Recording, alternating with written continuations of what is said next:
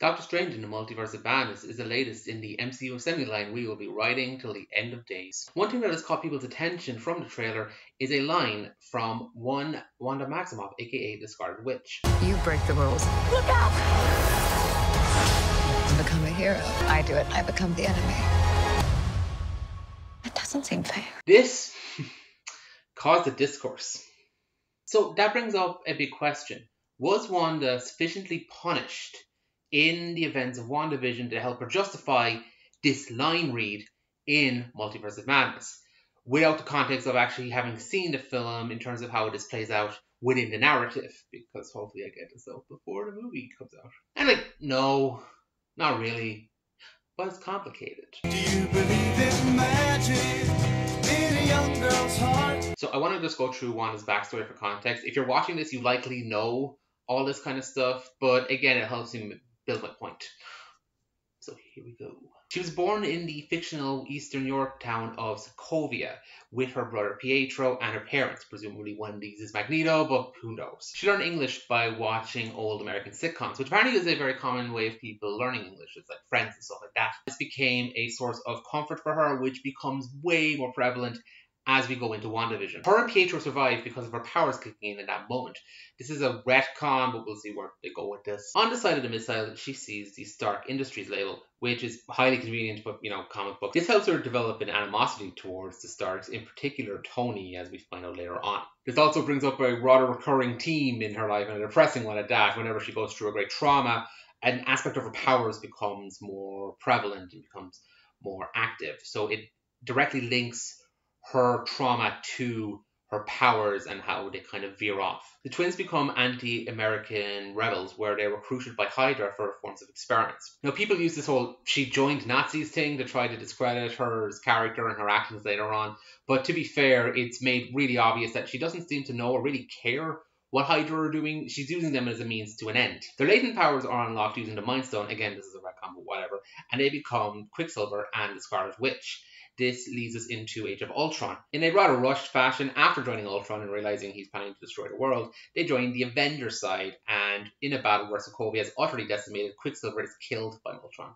We see another kind of form of her powers come out, and that's her kind of sense of empathy, her ability to connect with people empathically. We see this as Pietro dies, that she feels his death as it happens. This is how she knows about it. We see more of this kind of empathy connection power, because her powers before are just kind of hacking into people and hexing them to make them see their greatest fears. But here, she's able to actually feel the pain rather than just inflicted, and this will come up later in WandaVision. Without Pietro, she clings onto Ultron and begins a courtship with him because he's just really swell. She accidentally causes the death of 9 people in Lagos, and this is where we go into Civil War and the Sokovian court. In this story, Wanda is kept prisoner by Tony and Vision for her own safety and because people would be afraid of how powerful she is. But she eventually escapes this. She gets captured, is freed by Steve, and eventually runs to Scotland, where her and Vision start a full relationship there for 2 years. This leads us into Infinity War. Now, one of the main conflicts in this film is the fact that Vision's Mind Stone, if it's removed, because it's so attached to neural links in his synthetic body, it will eventually just kill him because it's literally his mind. And Wanda actually has the power to do so because her powers were amplified with the Mind Stone, which means she can destroy the stones before Thanos gets to them. So we have a conflict here where Wanda obviously doesn't want to kill the only person she really has left. So this drags out until the very bitter end, where in a rather tearful moment, she uses her powers to destroy it and kills the last person in her life. Only for that to be reversed through a time method, so Thanos can just yank it out of Vision's head and kill him again. Girl has no luck. After the 5-year time skip, and we see a rather terrifying amplification of her powers, she goes to the sword facility to pick up Vision's body, only to realize there is nothing there. I can't feel you. Dejected and heartbroken, she ends up going to New Jersey, where she finds a small plot of land bought in Westview by Vision for the two of them. I'm assuming he was going to work out the whole fugitive of the law thing before they broke ground. I don't know. This eventually causes her to utterly snap and her next stage of her powers gets released, what's known as chaos magic. This eventually spreads and connects to every single person in Westview and controls them in this kind of marionette style as they live out Wanda's fantasy of being in a sitcom, whether they want to or not.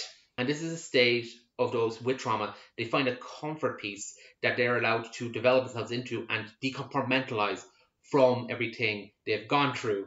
And sitcoms make sense because they have a happy resolution within 22 minutes, so they're predictable and they're safe. So it makes sense to why she connects to them so much. This isn't really something that she brought over to everyone who she controls, but this is why she did it.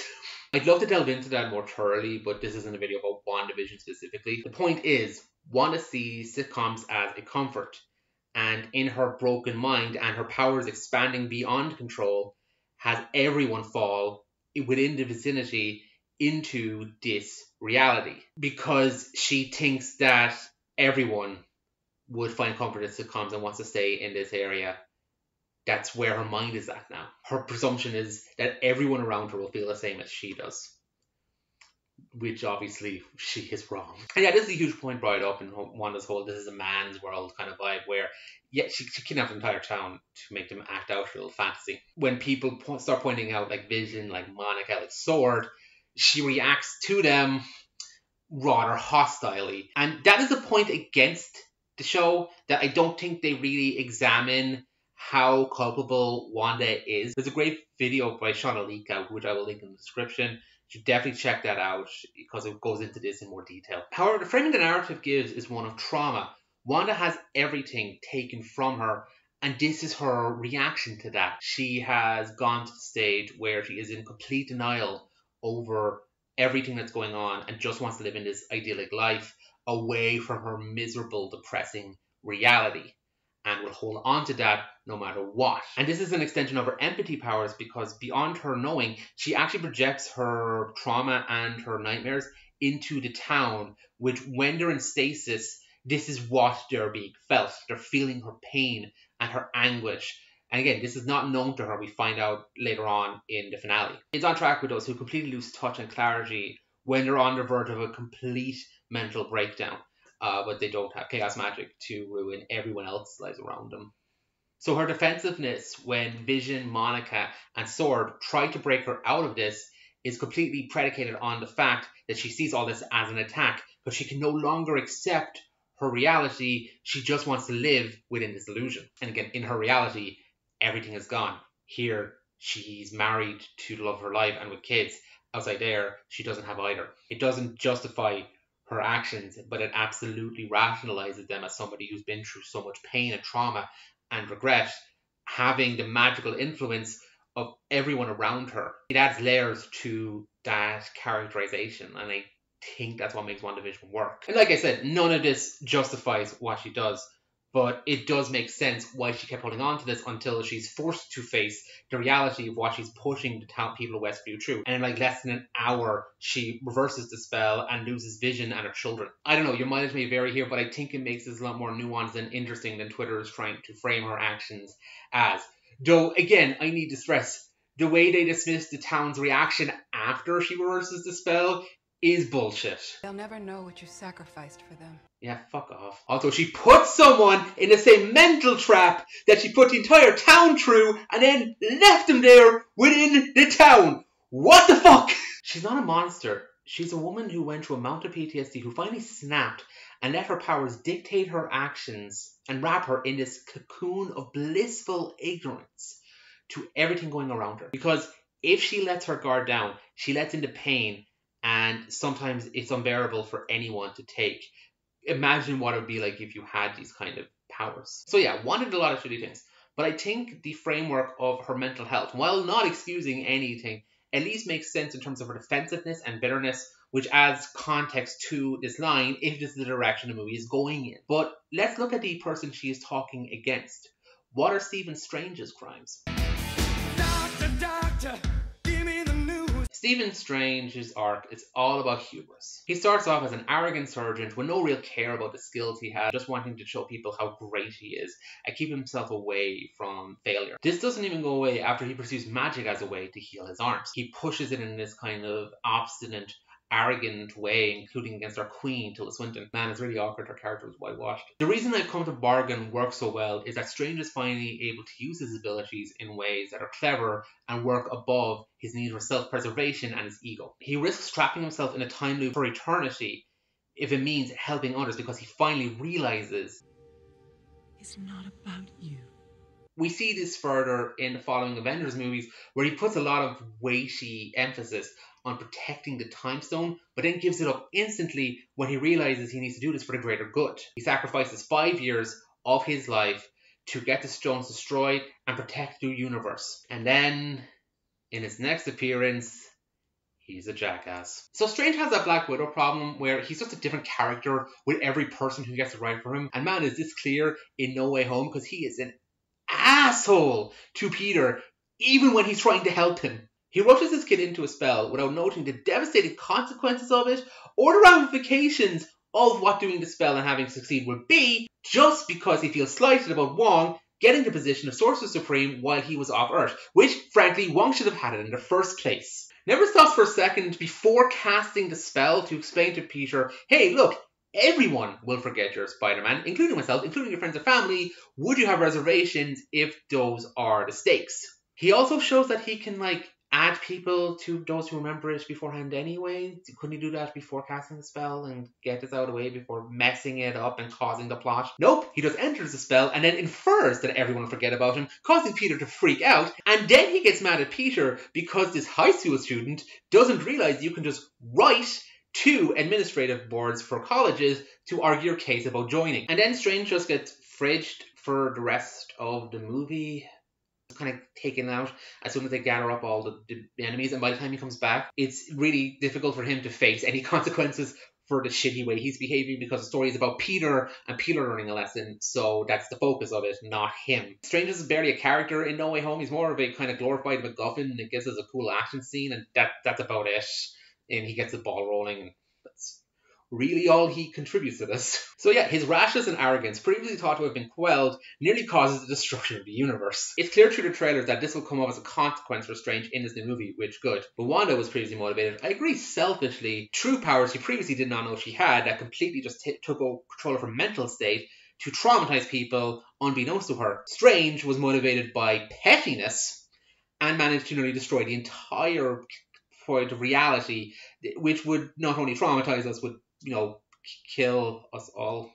So yeah, as tunnel visioned as Wanda's comment can be, she does have a point, and more people probably should be miffed at this guy. So yeah, WandaVision and No Way Home have these characters not be acknowledged for the shitty way they behaved and the consequences of that, and facing the consequences of their actions. But let's look at a hero that's all about consequences. In fact, his consequence became the first MCU superhero, and someone with a very close connection to Wanda's story. Tony Stark's arc is all about hubris, and also war crimes. Having quite the opposite upbringing from Wanda, Tony grew up in the lap of privilege and luxury and eventually inherited his father's weapon manufacturing company. And while he's a lot more likable than Strange, Tony is also really corrupt and completely uncaring about his company's involvement with the weapons trade. Even being called out by reporters he ends up sleeping with. Also, Pepper implies she's a slut, which, girl. Anyway, Stark is very much brought down to earth by being attacked by one of his company's weapons and having a bit of shrapnel go towards his heart, crippling him. And he realizes his worst fears that the weapons he's been selling have been used by terrorists. Woo! Yeah, Iron Man hasn't aged that well. And also you find out that these weapons were sold by his business partner behind his back, which makes sense of why he wouldn't know that they had these weapons, but also it kind of overlooks the fact that his company must be complicit in a lot more of the issues with the military-industrial complex. Okay, Anyway, Stark learns the lesson of his ways by building a suit of armor and showing he's no longer involved in this corrupt war business by being on foreign soil as a free agent and attacking a terrorist cell. He stops his company making weapons, kills his business partner, and reveals to the world that I am Iron Man. solidifying his commitment to do the right thing and go into the right path away from his corrupted past, which good for him. We see him trying to live up to this commitment within the next few films until the Avengers, where he finds out that aliens exist and they are coming for Earth. The immediate follow to this is an Iron Man 3 where we see he has panic attacks. While I like this film, I'm not crazy about them removing the shrapnel from his heart, which has been done in other versions of the comics, but I think it removes his uniqueness as being a hero who is technically disabled. This plot point actually does come up a lot compared to Strange's Hands, but doesn't really come up that often, so that was a shame. Also, his PTSD is like resolved within the third act, and outside of some minor references to it in future films, doesn't really become a thing. But the psychological effects of what he witnesses does become a plot point later on, and that's when we get the Age of Ultron again. And all of this is pushed by Wanda. She casts a hex spell on him, which makes him see his fallen comrades and the alien from the first Avengers, realizing his worst fear in reality is losing everyone and him powerless to do anything to stop it. So with this, he gets Banner and nobody else, and decides to build an AI through the Mind Stone to try to create, as he calls it, A suit of armor around the world. This goes badly. So badly, in fact, it creates a genocidal robot who wants to destroy the planet and then destroys Sokovia. Not a great move. This is such a massive lynch point within the MCU that the Accords that try to control the heroes are called the Sokovian Accords. And this is all because Tony let his rashness and fear take control of him. So, do you think with all this in mind that Tony would have learned his lesson?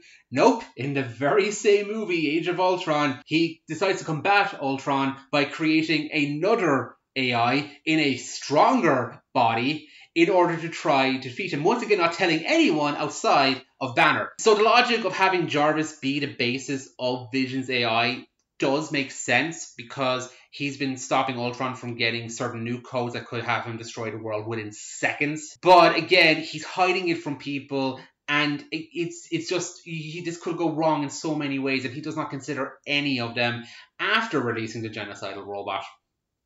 Another robot, again, in a body that's really difficult to defeat. It's made by one of the strongest metals on Earth. You think this would be the basis for him to be so adamant about the Accords in Civil War, after all they're named after Sokovia. But the text makes it seem like he's just bad that they didn't tell Hulk to look both ways before he smashed. Not for the fact that he created a villain that nearly destroyed the world. In the comics, this causes Hank Pym to have a mental breakdown.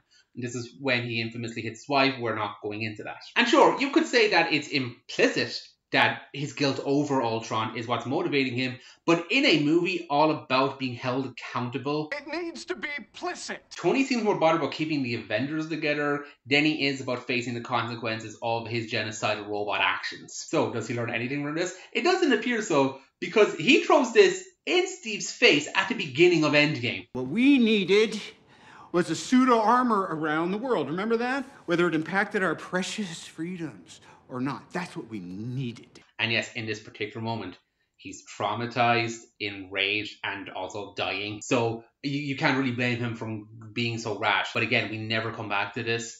Tony is never really held to the fact that a lot of the consequences for the stuff he does is tunnel visioned and extremely disastrous, and he never seems to learn from this. His arc in Endgame is learning to let go of this, but it's more framed that he's too gosh darn invested in making sure people are okay, and he can't just let go of that fear, rather than, his actions having major consequences for when he tries to prevent all this. While Tony's savior complex and anxieties are woven into the narrative, you're not really given the full scope of the consequences his actions have and him facing that. His motives are purer than Wanda's, but he has a much larger body count, and he keeps on doing this stuff over and over again without seeming to learn. So yeah, two heroes who don't face consequences in their movies, or seemingly at all, if you want to argue that. Now let's look at somebody else.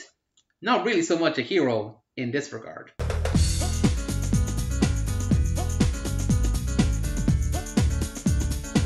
Loki, trickster god. This segment shouldn't be that long. But yeah, he started off as a villain, as in tried to cause a genocide to appease Daddy and then trying to take over the world so they'll all worship him. Villain. So he's brought back to Asgard in the Dark World, and he's forced to witness the death of his mother, one of the only people who seems to truly care about him and consider his needs. This marks a turning point in his character where he does something that's not at the behest of himself. He helps Thor get off Asgard and then sacrifices himself, or at least pretends to sacrifice himself. He's still a villain at this point, even if it's more of an anti-villain kind of way, where he dethrones his father and throws him onto Midgard under an enchantment. I do believe he did all these things for Frigga, but he's still very much selfishly motivated at this point. While I'm not doing an entire deep dive on the MCU Loki, as fun as he is, his entire character is motivated by belonging. He feels rejected and looked down on by his father and his brother, and when he finds out he's adopted, he gets this seething sense of resentment and rage that kind of motivates him throughout most of these following. So in Ragnarok, when Thor tells him that he means the world to him, it actually gets true to Loki. And while partially him saving Thor in the end of Ragnarok is motivated by his own ego, I think he begins to slowly realize how important his brother is to him. Especially the case as they are the only family the two of them have left at this point. This doesn't entirely redeem him. Neither does the sacrifice at the beginning of Infinity War. But it shows that he went from somebody so filled with resentment towards his family, he cast his brother out into the outskirts and then tried to get him killed, to somebody who uses his trickster powers to try to save his brother. It's a nice little complete arc, even if I'm not a huge fan of that moment. And then Endgame gave us an alternate universe Loki who escapes, gets brought to this alternate universe place where he sees a highlight reel of all his development from the other films, and at this point we're meant to think he has somewhat on the same path by the end of Ragnarok. Yeah. And again, this is before any of his character growth has even started, so need to point out, this is the villain who becomes a kind of romantic swashbuckling hero again, and Loki isn't focused on his redemption, is focused on his idea of, for lack of a better term, self-love, but he doesn't really face any sort of consequences outside the fact that he's failing upwards in this regard, and has nothing to do with his actions as a villain. You can absolutely say that Wanda gets way too much of a pass for her actions in WandaVision, but you can't say that the same doesn't also apply to Loki in his show, as much as I enjoy it.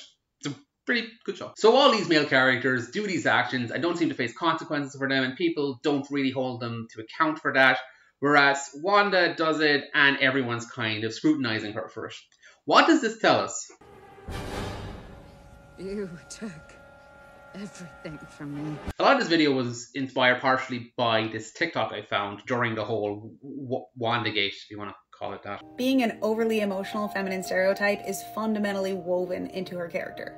And it is for that reason, and that reason alone, that she is consistently vilified in the MCU, in fandom, in the comic books. Just in the MCU alone, every single character could be written off as just as villainous and evil and wrong as Wanda so frequently is. So what's the difference between all of those examples and Wanda?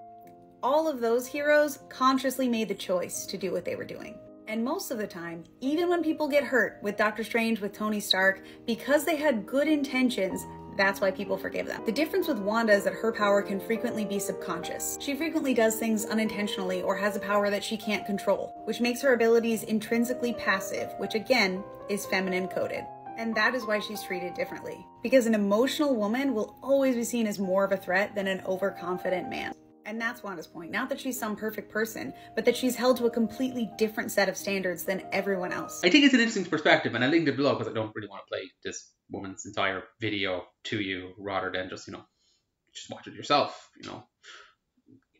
She supported creators. So is this just like subconscious sexism? Maybe. The thing is, I think that lets WandaVision a bit off the hook, because it's not like that show doesn't have faults in its depictions as I've gone through. Again, it's not like they tried to ignore all this moral ambiguity. The fact that these people are terrified of Wanda and incredibly traumatized by what they went through because of her self-help, Lucille Ball inspired seminar. And the show tries to act that these people should be more forgiving of her because she zapped a fake family back into non-existence. I mean, it doesn't seem incredibly self-aware of what these people must be feeling in this moment. But looking at this and the other MCU characters, I think it portrays a bigger problem that seems to be recurring, and that is trying to make them as sympathetic as possible while also having their actions be damaging and highlight that for the sake of drama. It robs the audience of coming to that conclusion themselves and instead tries to force them to think, oh no, Wanda is very good, these other people are worse than her, even though she is the main culprit of all the terrible actions within the show. A really frustrating example of this is Hayward, because fundamentally he is right, but his actions are depicted as so ridiculously cartoonishly evil, we can't consider that at all. Instead, Monica is given more of a moral framework, who's a lot more sympathetic towards Wanda, but also never holds her to account in the same way. Again, Hayward is right, Wanda is dangerous and we should consider this, considering her mental breakdown captured an entire town for possibly weeks, but we have to make sure that she isn't depicted as incredibly irredeemably evil, which I don't think the show does anyway, but I'm assuming that's what's in their mind, that they don't want people to totally turn against her. So Hayward is bad.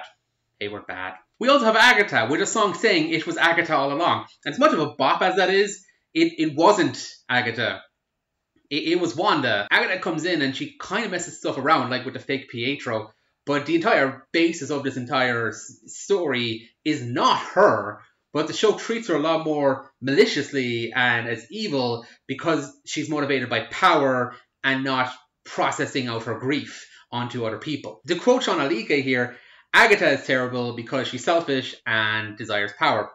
Wanda is terrible because she's selfish and has depression. But I mean, if you want to go through this, at least this is acknowledged. Again, Civil War doesn't seem to want to bring up Tony's direct impact on the Sokovian Accords and use that to be the fuel for his guilt. Instead, other stuff like the Avengers being too much collateral damage, it makes the film feel a little awkward. And while Loki's actions are acknowledged, they're not really taken in consideration because, again, that's not really the point of the story. Maybe this is something that'll come up in the later seasons, but we'll have to see. You know, later on doesn't justify any of this, because that's an excuse that you hear a lot from people trying to defend the MCU's decisions. If this is stuff not dealt with in the narrative at the time, it's either explicitly, very directly, and obviously meant to be kept for later, and the narrative should make you know that, which it doesn't, because the narrative excuses Wanda's culpability and just kind of brushes off Loki's culpability and strain whatever it else. So, like, that doesn't really fly with me.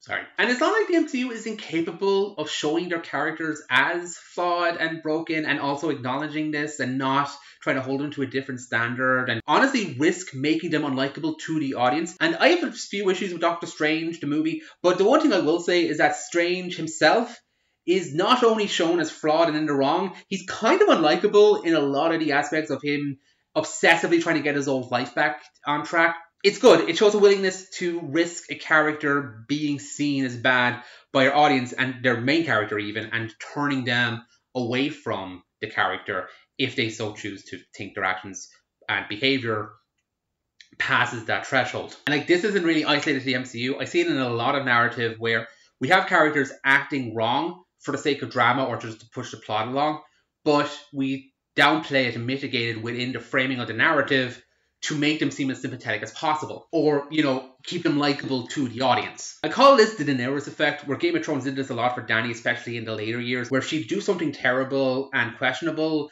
but the framing of it makes it seem like she shouldn't be held accountable or questioned for the way she behaves in her quest for power. And when she eventually does something utterly irredeemably awful, the show tries to blame us for championing her in a kind of sly way, rather than like accepting the fact that they depicted her as being as likable as possible. This wasn't intentional. It was them not having their characters seem unlikable and keep people invested in them being the good guys. And this is really notable in Game of Thrones, especially because, like, again, this isn't a show for superheroes fighting good guys, so the good guys have to be seen as a bit more morally standing. All these characters are meant to be morally ambiguous. That was one of the selling points of the show. We have other shows like Breaking Bad and Sopranos where they have their main characters do awful, awful things, but we can't really show it for the cool dragon lady in case that makes her unlikable. And it's not just Daenerys that has this problem. We see it with a lot of characters in Game of Thrones where their actions are questionable, but we're not meant to question them. They're likable. Don't think about it, moo rah rah. And it would be interesting to look into where this attitude comes from modern day script writers. It's possible the internet and its hyper scrutability of like taking these characters' actions and just talking about them to death online. And you have stuff like Quill punching Thanos in Infinity War. A moment that completely makes sense in character, even though it's meant to be frustrating. You had it so mean to death, and people legitimately get so angry at Quill that they seem to have another reason to hate him outside of just the actor. And I mean, I don't think any of this goes past, like, having funny jokes on the internet, but when you're an executive and you're seeing all this venom toward the main character, the lead character in one of your franchises, maybe you're less willing to have your character seem in any kind of way morally compromised and unlikable, but also having them do terrible things so we can get that kind of big water cooler moment, especially in WandaVision, which is a TV show. They have to do that balancing act of, this character does something awful, but it's okay because blah, blah, blah, or we're just going to ignore how this is terrible and just move on. And I mean, if this is the case, I don't know, I don't have any insight into this, I don't have any insight into writers of this. Didn't work.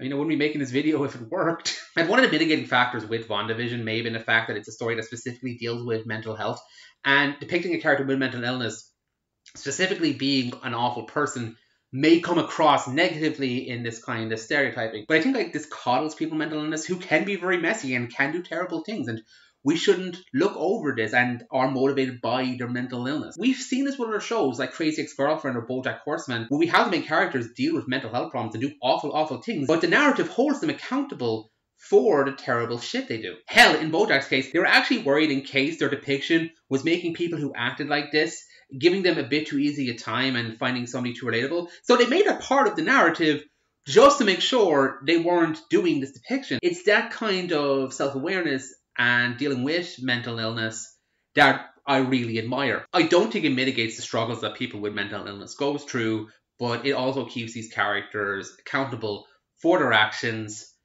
So it's just better storytelling. It's a more realistic depiction of someone with mental illness and how their actions are reflected on in the rest of the world. So I guess my takeaway of, was Wanda justified in shooing Strange out like that, is I hope this means we don't treat her with kids' gloves and make her accountable for her actions within the narrative itself. And I mean, she can see herself as justified and still be depicted as wrong. And that seems a lot more interesting to me than just having her not be held accountable and be seen constantly as a victim. She's somebody who's seen that the world is just kind of completely shat on top of her, and rightfully so, and has taken that and pushed in a direction where she tries to take more direct action for what her circumstances are, and that can lead to disastrous consequences. That's good storytelling, that's interesting. I still think this works in making her three-dimensional and sympathetic without trying to say that the shit she does can be something that's brushed under the rug. Because WandaVision made her interesting, even if I think they dropped the ball in the final act. And I don't think her doubling down on her desire to get hers is necessarily a bad thing, narratively speaking,